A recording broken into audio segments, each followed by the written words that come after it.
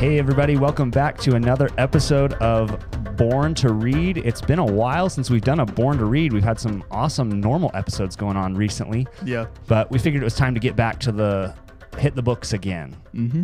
So we're back this week with another episode of Born to Read with one of our favorite books, or one of my favorite books that I've read in the last year. I haven't read it. You haven't read it.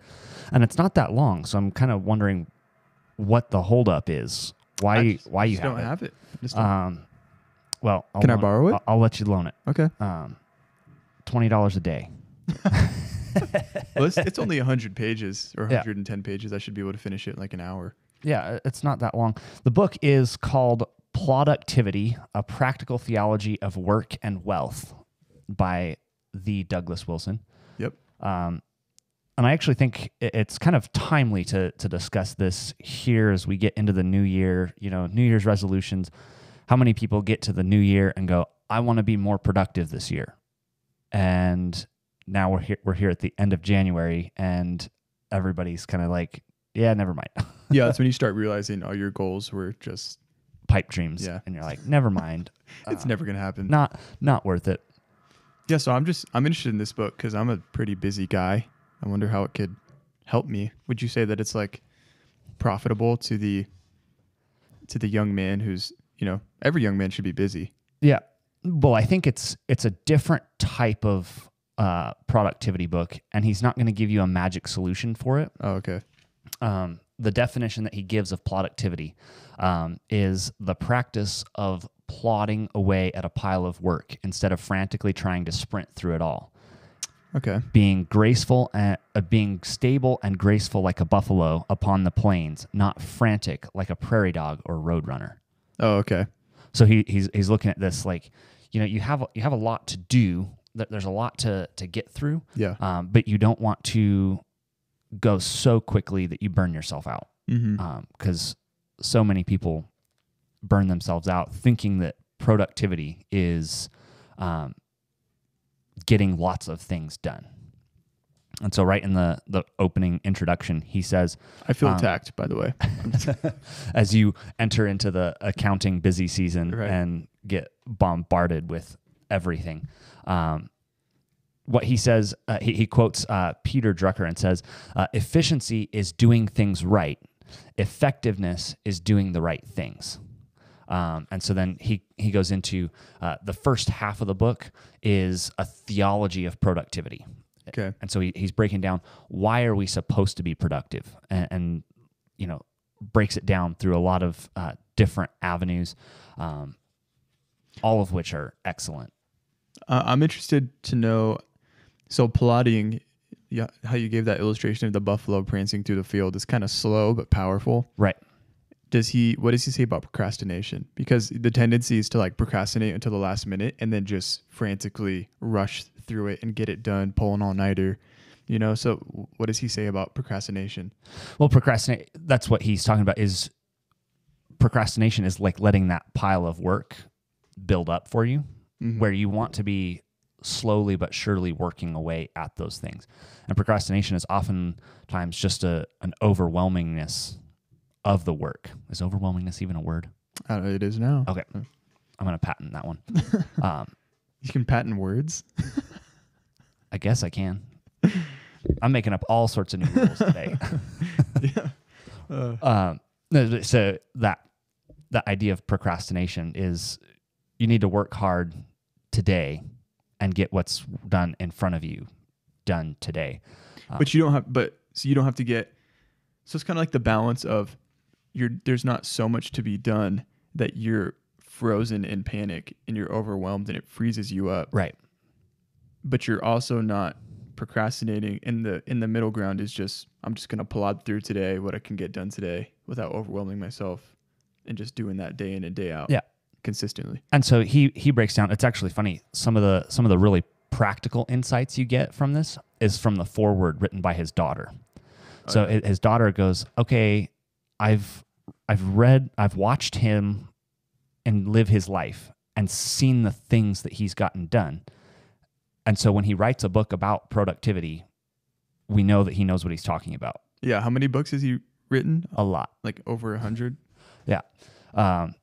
So that was one of those really interesting things. But, being able to adopt some of these, the ideas of it. The first chapter is a theology of work. He wants to address, okay, we need to work hard. Then he gets into a theology of wealth and a theology of tools are kind of where he gets down. And this is what I really thought was interesting as the perspective that he's like, we live in an age of technology, and we don't really have a category for a lot of our technology from Scripture, and we don't have much of a frame of reference.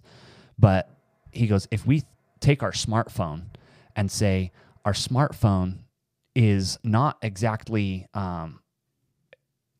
it doesn't really fit neatly into any biblical category. But he says this is the most similar to wealth. We often think of wealth as money, but what this is actually doing is this is giving us a resource where we can do things that we otherwise couldn't do. We're reaching farther. We're able to be more productive. Things that we can do on our smartphones and on our laptops are more easily done now than they would have been without them. And so, but he's like, one of my favorite illustrations that he gives is, look at what your smartphone can do. And most of us are just using it for one or two things. This is like having 10,000 servants managing your estate and putting 3 of them to work and letting the rest of them sit on the back porch drinking lemonade. Guilty. It's like, oh man, it was a really interesting, perspective of it. Cause you often have these, productivity junkies that will want you to max out your computer. Here's all these programs that you can use to make your day more efficient. Mm-hmm. Then there's the other people who are like, the phone and the tablets and the computers are ruining your productivity. Get rid of them. Right. And he's not advocating for either side of that. He's saying, let's have techno fullness, not technophobia, not technophilia, technophobia or technofullness. Let's use it to its potential so that our work is done to the glory of God. Right. That's good. I have a good example of that, actually. I tried to delete Facebook. Well, I did actually for like a few months to study for the CPA exam. Mm-hmm. And I found myself missing it because I was a part of a CPA exam group on Facebook where I could ask questions and search the database in there and get questions answered. And so I was like, I could theoretically exercise what some people call self-control. Right. And I could have Facebook on my phone and only go on it to go into that group. So that's what I started doing. And it was crazy. Facebook became for me a tool to achieve a goal in my life as opposed to an addiction and a distraction. Yeah. Which I'm probably more back in the addiction stage right now. It goes in and out. I feel that. Yeah. Here's one of my favorite quotes from it as he's talking about productivity. And I guess we should back up and really kind of define a little bit more of what the idea of productivity looks like. And I think with Born to Read, reading books, I've gotten several questions, and I know you've gotten some questions like, do you guys actually read a book a week to be able to review these books? Tim does. The answer is sometimes. Yeah. But even before I read this book, this was how I was adopting my reading habits. Was for a long time, I would read a book, I would start a book, and I would go, oh, I want to read this book, but I don't really feel like reading this book. I want to start that other book, but I can't start that other book until I finish this one. So now I'm feeling like I can't start that one. And so then I end up reading neither of them. So what I ended up starting to do at the beginning of last year was I would sit down and I would go, okay, I'd ask myself, do I want to read tonight? If I want to read tonight, I sit down and I go, what do I want to read tonight? And then I start reading that book. You read like whatever you feel like you want whatever to read. Whatever I feel like I want to read that night. And so as I would read that in that time, sometimes I was reading the same book 3-4 nights in a row. Sometimes I was reading 5 different books in that night. So right now I've got 6 different books that I'm reading. So whenever I feel like I want to sit down and read a book, which one do I want to read? And I'll sit down and read that. And that's how I read all those books last year, plus audiobooks while you're commuting to and from work also help. But that's what he advocates for in here too, is just slowly chipping away at different things. Multitasking doesn't help anybody, but handling one thing at a time, slowly over time, actually ends up accomplishing more. And so then he says, we must recognize that things are muddled up even further by those who call themselves progressives, who have absolutely no standard to measure progress by, and hence no way of defining whether or not progress has occurred. They like it this way because shortly after their policies kick in, everything starts to look pretty regressive, but they can't see it that way because they insist on standing backwards. They insist on standing backwards, facing up the down escalator. So he's advocating for, let's make progress moving forward and have an actual standard by which we can measure progress. Don't do busy work, because people, I always think of it when you're like, I have 15 things on my to-do list, and the first 5 things I did were not on my to-do list. So I'm going to add those 5 things, and I can cross 5 things off of my to-do list. Ta-da! I was productive today. Makes you feel good. But that's not that's not actually being productive. Yeah. So you're lying. Yeah. This reminds me of this. There's an article, I believe it's on purelypresbyterian.com, and it's a theology of business by a old head. He's dead. I don't remember his name, but he says, like, a lot of young men don't get knowledge before they jump into business. Like, we're all too eager to do this, that, and the other, but we don't want to get the knowledge beforehand.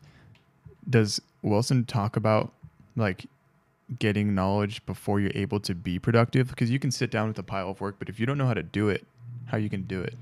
Yeah, I wouldn't say he addresses that so much in the, it wasn't, he didn't address things in a super practical sense. Like, here's your 5 steps, make sure you have this, this, and this. Because I think that's a good thing, the way he does it, is that he applies it generally and broadly, and he goes, here's an understanding of what work is, and then you need to figure out what the work is in front of you and what you need to do to get it done. So if you're a CPA, you want to be an accountant. Do I want to study accounting? Do I need to get my CPA before I become an accountant? Right. Well, can I cut you off? As time winds down, I saw this in the table of contents. At the end, it says eschatology. Did Mr. Wilson sneak in postmillennialism into this book? That's what I really want to know. He did, but it was actually kind of funny because, as I remember, it wasn't in that chapter. It was in the following chapter. It was like, I thought it was kind of funny. Every chapter seemed like the title of that chapter made more sense for the chapter after it. But I think that was part of, that was probably intentional, as he's like trying to build towards something. Yeah. But that's what he's talking about in terms of the eschatological view of work, is that we are trying to build to something. We're trying to move. We're not working for the short term. We're not working frantic like a squirrel. We're trying to move like a buffalo. We're trying to make progress towards something. So yeah, I just listened to this thing called Postmillennialism and Patriarchy, is by Jared Sparks at the Postmillennialism conference put on by Cruciform Ministries. Okay. And he says that when people become postmillennial, they automatically start to embrace biblical patriarchy because they realize that their work is not just for them, it's also for their great-grandkids. Yeah. And so that causes a head of a household to act in a different way. You really have to start taking control, because your actions aren't just going to affect the next 10 years until the rapture happens. Yep. Your actions, your work, your productivity is for your great-grandchildren. Yep. So I should read this book. I really should. Everybody should. What's your rating? I'll give it a 10. Really? It was a nice and quick and easy read. I even read it in traffic one day, using some of the principles. Not that he's advocating for reading while driving. Right. There was one day I pulled out of the office on my way home from work, and it was like bumper to bumper traffic. I was like, I guess I'm just going to read right while I'm here. I read like 2 chapters on my way home. Just Are you serious? Bumper to bumper traffic. I was like, okay, That's hilarious. it took me 40 minutes to get home. So I'd be reading, and then the car in front of me would move. I'd look up and I'd pull forward and then get back to reading. It was like, Oh, that's awesome. I read 2 chapters on the way home from work one Wow, day. that's risky. Don't try that at home, guys. Yeah. Leave it to the, what is it? Paid actor. Yeah. Is that your first 10 rating for a book? Oh wait, no, Man of the House maybe. Yeah. I think Man of the House was pretty good.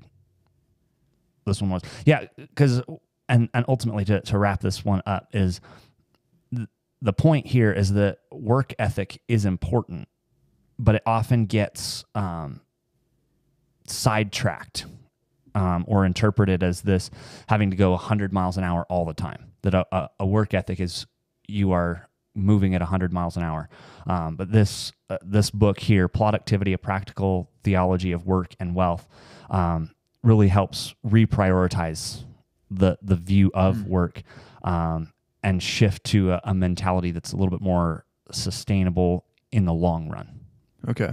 So, yeah, again, the book is Ploductivity, A Practical Theology of Work and Wealth by Douglas Wilson. You can get it from Canon Press or wherever books are sold. Mm-hmm. This has been another episode of Born to Read. We thank you guys for joining us. We will catch you guys next time. See ya.